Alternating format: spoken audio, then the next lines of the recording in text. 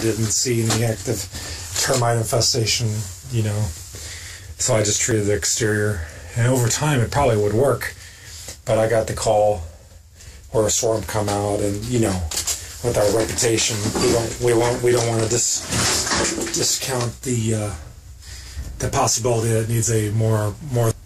I didn't drill this part of the more treatment here to more directly hit this colony. These are swarmers, termite swarmers, and this is in November.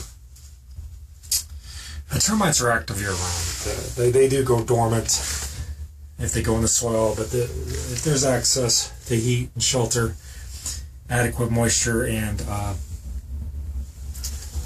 you know, adequate food source, they'll be active year-round.